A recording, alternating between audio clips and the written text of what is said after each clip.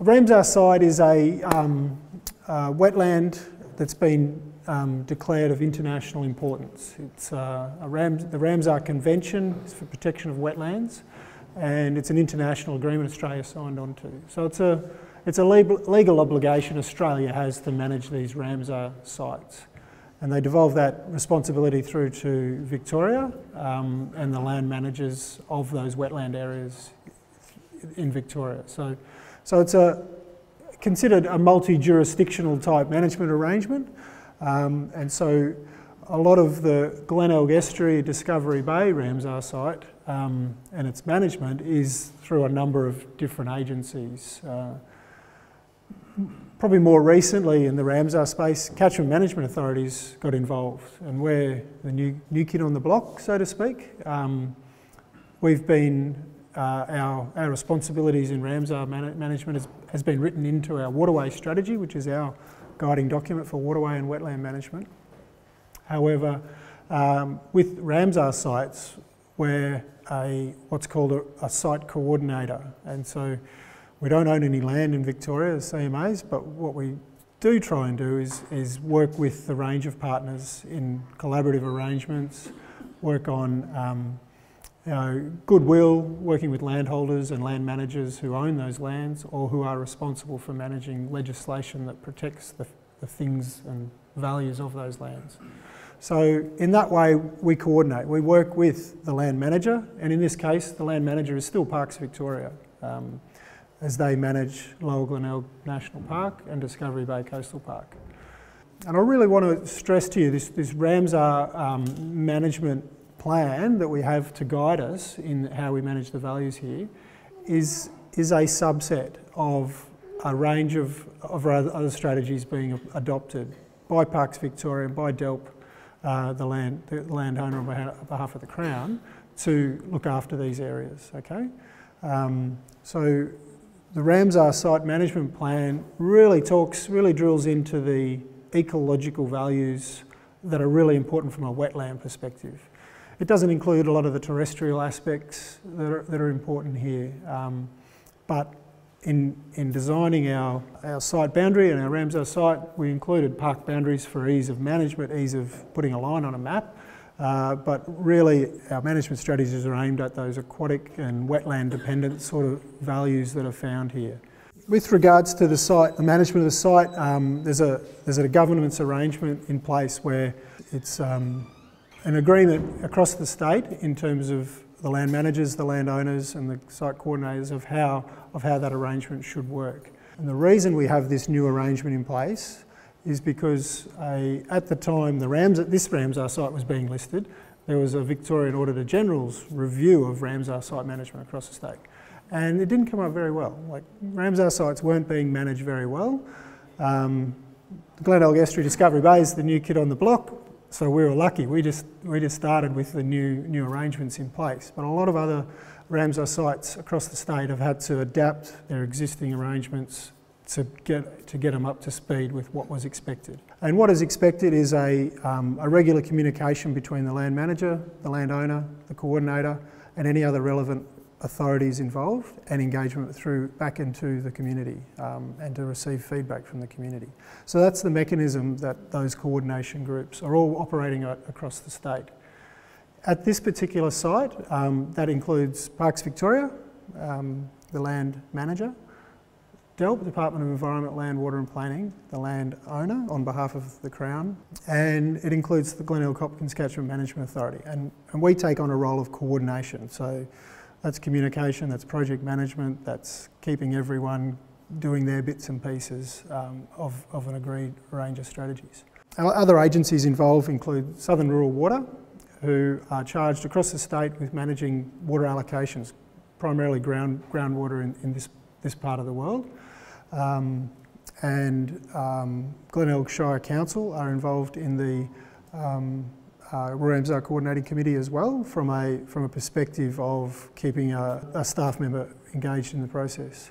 As I mentioned, Goodridge Mearing, traditional owner Aboriginal Corporation, on our coordination committee, and their involvement is one of shared management of the land from a southwest national parks and coast and reserves area Good Engineering and Parks Victoria work hand in hand together in terms of park management. So importantly for this Ramsar site, that's how it's working as well. So they sit on the Ramsar Coordinating Committee. Also on the Coordinating Committee, we have just recently got a representative from Victorian Fisheries Authority, which has been a while in the making. Like, we've been 18 months or so going as a Ramsar Coordinating Committee, and just recently getting a VFA rep on that group has been good for us. Not sure if you're aware, there's a commercial pippy fishery off the coast of Discovery Bay, and the lion's share of that commercial harvest is taken out of Discovery Bay and managed through Fisheries Victoria. That has an impact on some of the way the park is managed and access to the park, so it's important to keep them in the space as well. So that's sort of the arrangement, and then we come to this forum today, is our attempt to present back to you and get a range of speakers to present back to you on what it is the Ramsar site management strategies are doing, what are the actions we're taking on the ground to address the strategies we wrote into our management plan, to protect the values we said were important for Ramsar site. So that's the hierarchy, if you like. And importantly for me is how I communicate that information to you. And I'm open to lots of suggestions on that. I need to make it efficient as possible because we're not resourced to do this full time. It's a part-time role, but I still want to make it as transparent as possible about the work we're doing, why we're doing it that way, and also to receive the feedback so we can improve on the management as we go forward, if there's valid feedbacks. And to get those tie-ins where we need to, in terms of local projects that might be going on, like for example, how can we get the citizens or the people walking the Great South West Walk feeding some information about sightings through to us, and how do we get that collaborative community feel about the space around Ramsar and that beautiful part of our world. Probably the lion's share of the work we've been doing in the last 12 to 18 months is around monitoring and commencing a few projects, management style projects. Some of those are works, and on-ground works in terms of constructions, and some of them are about destruction in terms of destroying woody weeds and the like, which Nick will talk about shortly. And some of them are about investigations, filling some of the knowledge gaps. We didn't quite have enough knowledge around particular things that we listed in the site.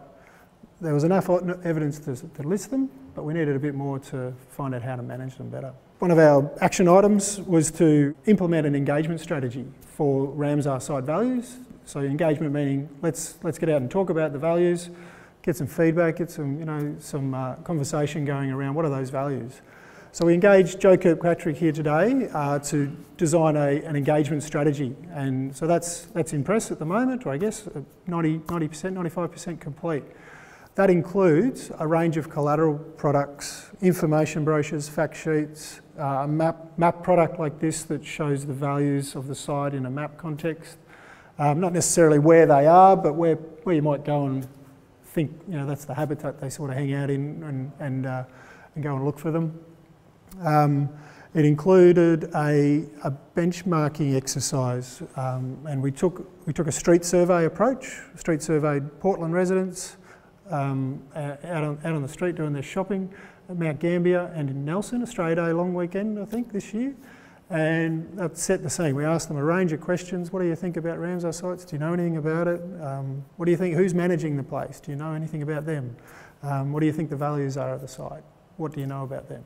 And we got a range of responses. And by and large, most people knew that it was a Ramsar site, so that's a good thing, but probably didn't know how the site was being managed, or necessarily what the level of value, what the values were in the listing. They knew the place was spectacular and beautiful, and they used it, which you would expect. So that's a baseline for us to then go back in the future and reassess after we've done some engagement work in terms of getting information products out, communicating, running workshops such as this. So this map product, just for your interest, it's on the Avenza map store. You can download it on your phone, and then you can find a little blue dot if your GPS signal's working, and you can find out where these features are across the Ramsar site. So my interest in this was driving this Portland Nelson Road. There's very few opportunities to see, the big dune fields here, or to see Long Swamp or Montebiong. But if you're driving along that road, you've got this device, or your co-navigator's got this device, you might have a chance of sharing some of the insights of what's in the landscape just over the pine trees. Like, so that's the reason for it. When you're out there, you can actually ping things, take photos, and it puts it on a map, so you can refer to it again another time if you want to. A couple of fact sheets have been developed. One is a facts and figures, and one's a brochure, if you like, more a descriptive brochure. They're available on the back table. Please take a copy with you if you like. And we've just and they've been distributed to all the information centres in the region, from Hayward, Mount Gambier through to Warrnambool, I believe. We actually got some into Janjuk as well, near Torquay. So hopefully that's going to extend a few of the visitors from the Great Ocean Road out this way to have a look. And there's also another fold-out, A3, but folded down to DL size brochure with that map inside and a little bit more information as well.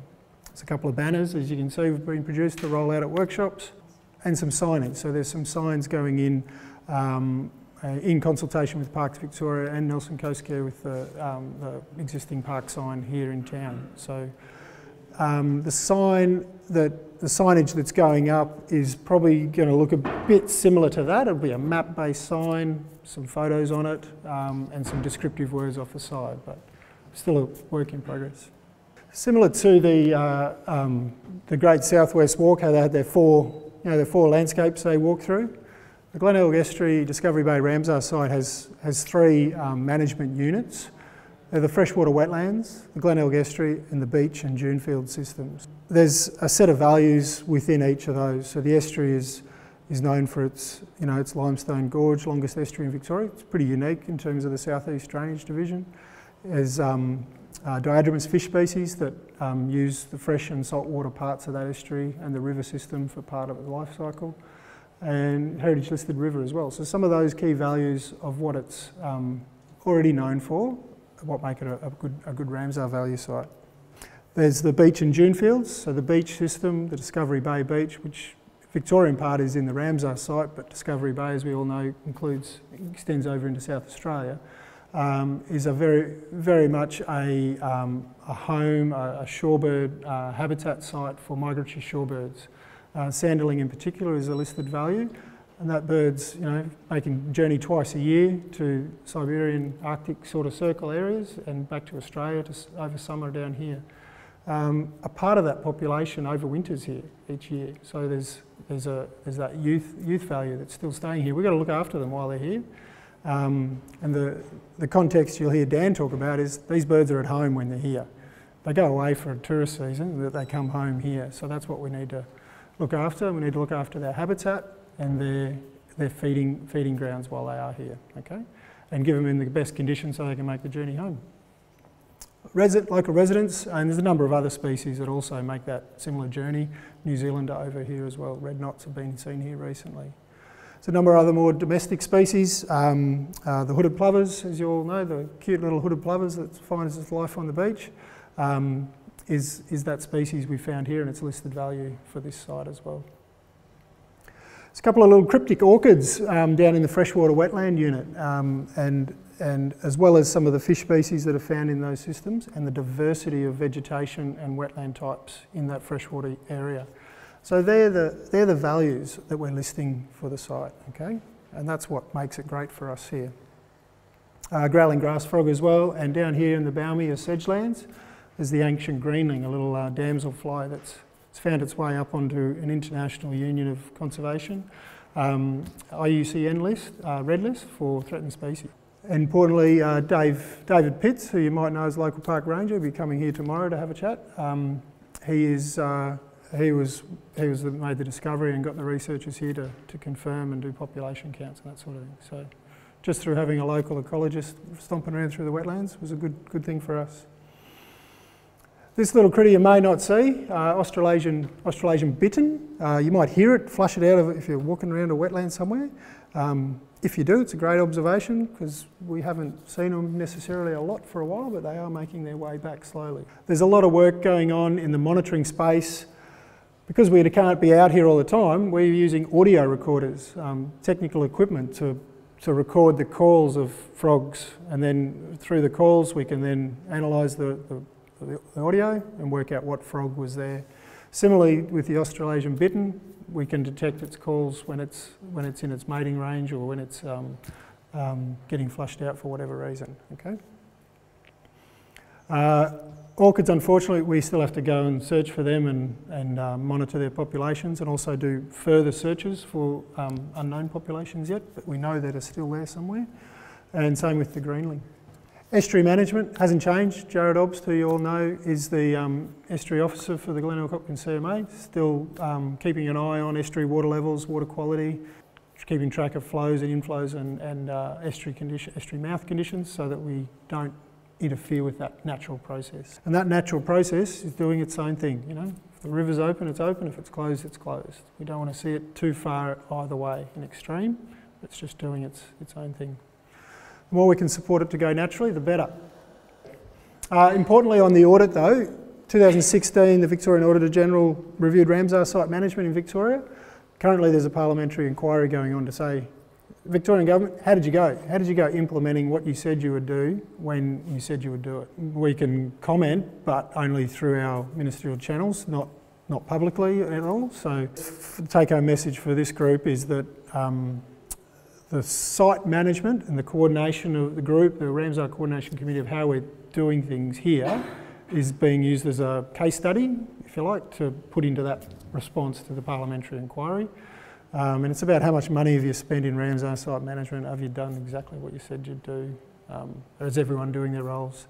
And I think over time we'll get a better handle on how well we're coordinating amongst our agency groups, but also how well we're going engagement-wise with the communities. We're not there yet, don't get me wrong, but I think we can improve on the space, but that's also part of what that parliamentary inquiry is looking at. Traditional owner connection, Glenelg Meering have a representative on our committee, as I said, and they're constantly helping us make good decisions about where to protect the sites of significance for them.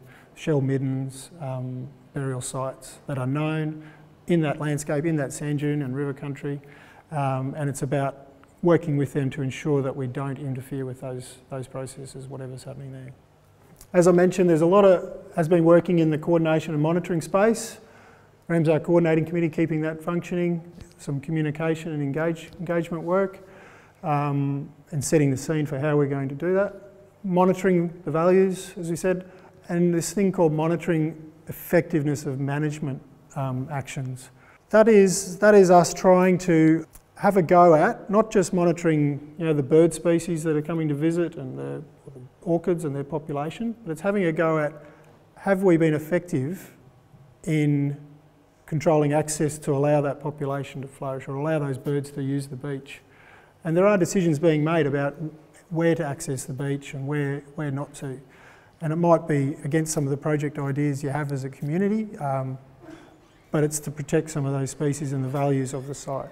That project is really around monitoring that action. A bit more intensive monitoring of bird population, the threats to it, and have the decisions we've made influence that. So in this project, it's about beach nesting birds and migratory shorebirds. What we find on the Discovery Bay dune is a steepening of the dune. I'm not sure if anyone else has observed this over the years, but we've got a steepening beach profile in that when the wave, and so the feeding zone of these beach nesting birds is getting shorter and the feeding time is getting shorter as well. It's getting steeper, and then the feeding time is getting shorter because it's getting steeper. So the wave comes up, washes up and retreats back quicker than it used to in those parts of the Discovery Bay where these birds are utilising.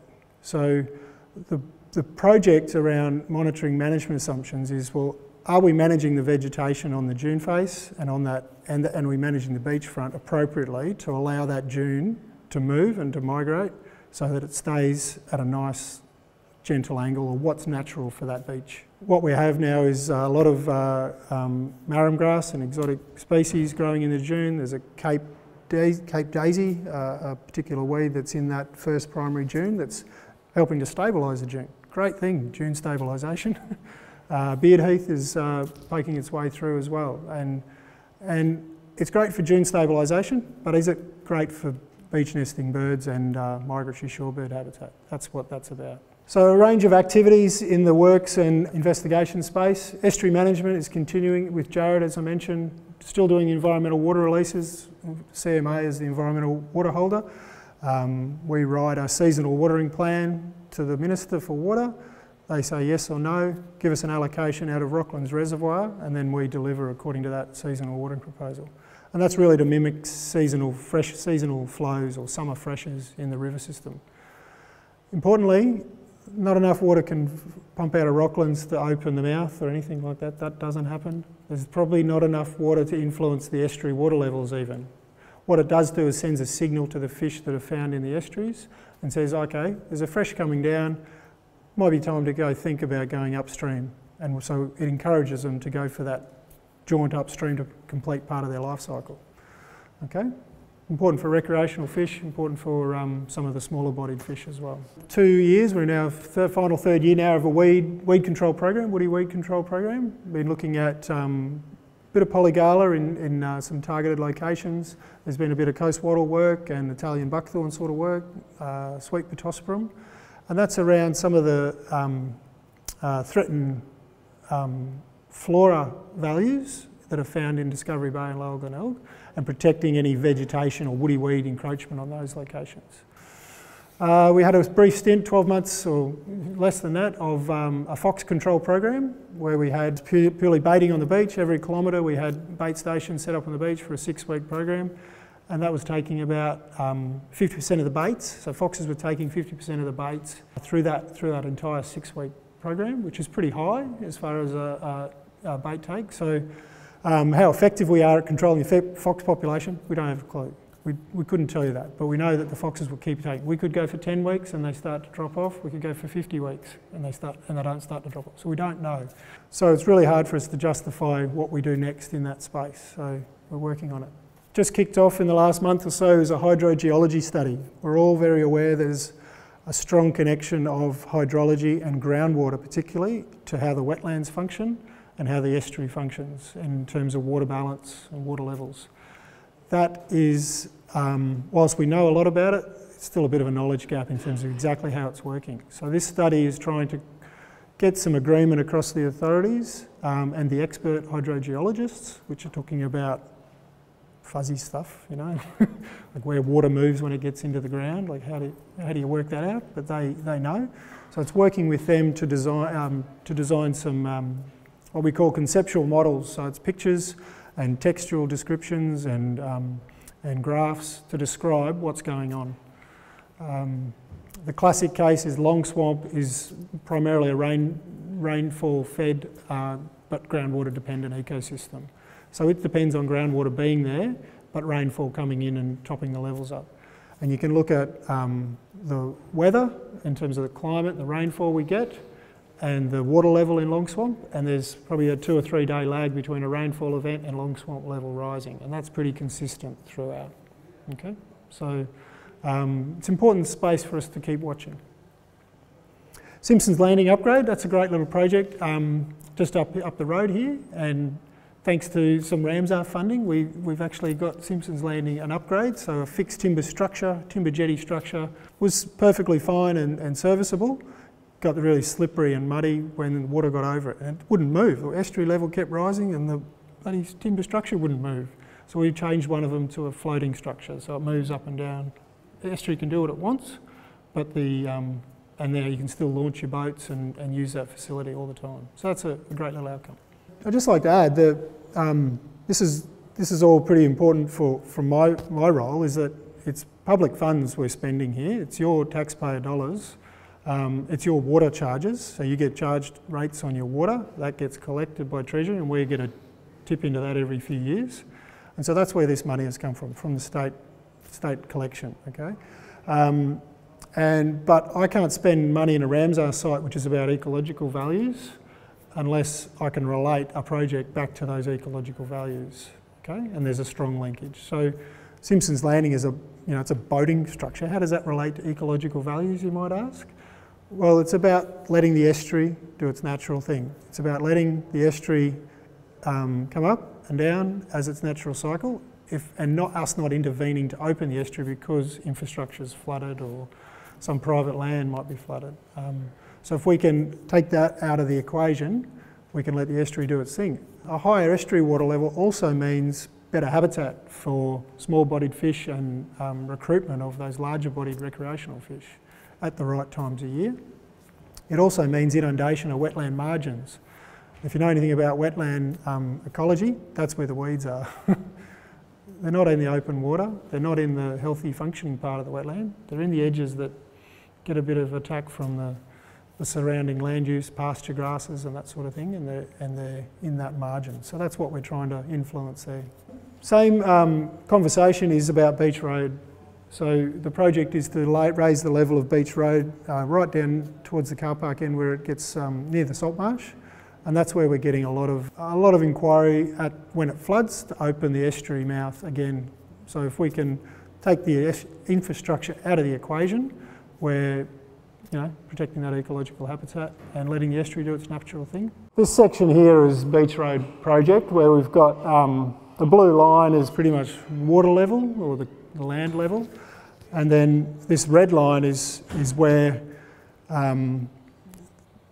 sort of a design height of where the road, where we want infrastructure to stay away from, to stay above that height, if you like, and that's around 2.2 metres AHD, Australian Height Datum. That's for the estuary as well as any sort of fringing areas. So that's not a flood zone necessarily. That's estuary impact, storm surge impact sort of areas that we're, as a CMA, that's an advice line. And so down here, Beach Road sits down at below that line. And so that's infrastructure that's in that zone where it's getting in the way of estuary water dynamics, estuary water level dynamics, and also, which is what you can see here. So the water level there is probably at about 1.9, almost 2 metres. And so we get calls to open the estuary mouth in these conditions, and that's not good for the ecological outcomes we're seeking. So the Beach Road project is really to raise the level of that road. Till investigations, Long Swamp, as you know, the good folk at Nature Glenelg Trust have done a lot of work in Long Swamp and the field nets over the years in monitoring at Long Swamp, fish, frogs, the orchid species that are found there, and birds. What we hadn't done so much of is those little other wetlands, Lake Montebyong, Swan Lake, Lake Malsea, Bridgewater Lakes, those systems, and Cane Flat Swamp doesn't get looked at very much. So that's a study we just completing at the moment, just got a draft report in, looking at the values in those. So now we've got a great bathymetry, we've got all this submerged underwater camera footage, if you're interested, to see what sort of things are growing there. And we've got some good fish data in terms of what fish populations are found there. The Wetland Monitoring Project, 2008, Australia Arthur Ryler Institute, a gentleman by the name of Steve Sinclair, mapped the wetlands and all the vegetation, classified it, scored it in terms of how healthy or weedy it was. And he's just redone that last year. So 10 years later, so 2018. Now that has given us a before and after comparison. We used the 2008 stuff for listing the site, what has it got? And now we've said, well, this is what it's like now at the start, really. So that's great little data set. And what we've seen is an increase in some of those vegetation areas, a decrease in a couple of areas, because Long Swamp trial, you would know, has actually impacted some of the vegetation around, some of the terrestrial vegetation that was invading, and created a little open water patch in the middle, whereas that was sort of drying up and disappearing. So whilst we've got a great wetland restoration outcome, we've lost some of the species around the edge, which is by and large believed to be a good thing. Still trying to look at Eel Creek, replacing the culvert at Eel Creek, which has failed in the middle and looking to be a bit of a barrier. The good folk also at Nature Glenelg Trust have worked with Parks Victoria and Goodridge Meering to make that temporary sandbag structure and actually make that sandbag structure sort of bury it in sand, geotextile, a fabric, and then planting it with native vegetation. So now it's really no asset there, it's just a wetland with a dune. It looks pretty linear, but it'll soften as the sand blows. I say action plan for 1 year. We started doing these, or those things are every year. We started doing these things beginning towards middle of last year. Year before, and we're still doing them. So we've got till the end of June 2020 to finish those things, and then we'll set ourselves up with a new action plan, which may be completing a couple of them, or it may be some new actions that we're proposing at the moment, and some of your own ideas. This is a pretty busy picture. I don't expect you to take it all in. But I talk about values of the Discovery Bay Ramsar site. These are the values, and the description of those is all described in the ecological character description. Okay, so if anyone sitting in Canberra or wherever they are across the world want to look, what's the values of this site? These things are described in pretty good detail in this document, 100-page document of Ramsar site values. Ecological character description. So if things change from that, we need to demonstrate why, or we need to figure out why, and we need to fix it. And that's what our management strategies are aimed at, making sure those things don't change too much, or those things are achieved. Down here, we've got some resource condition targets, which are really, things that we have to do. Maintaining the seasonal stratification of the Glenelg Estuary, maintaining water bird diversities, greater than 32 species of birds in water birds across a number of different guilds. And we've got a range of management activities here. These are all published in the management plan, our Ramsar management plan. So we've converted those two big documents into a horrenda graph like this, just to put out on the table at our committee meetings and work through how are we working on this, how are we working on that. There's a bit of logic of why we're doing this and how it relates. And if we ever have a conversation, I need to tie back an action from a project we're proposing to get funding, I need to tie it back to one of these values. Just a final note, what I'm hearing from the ecologists that are experts on these matters of species that are coming out, they're not telling me it's all doom and gloom for these species. Like it's a really good picture in terms of the number of birds that are coming out and the orchid species they're finding, and that each season they're coming out, they're seeing a bit of an adaptation almost, a new thing, or they're seeing a bit of the habitat that the particular species likes wasn't over in this wetland last year, but it's popped up over there this year. So the habitat diversity, or the wetland diversity, is changing as we go on. So, and species are adapting to that. They're moving around as you would. Thank you, everyone. I hope I've touched enough and haven't bored you too much.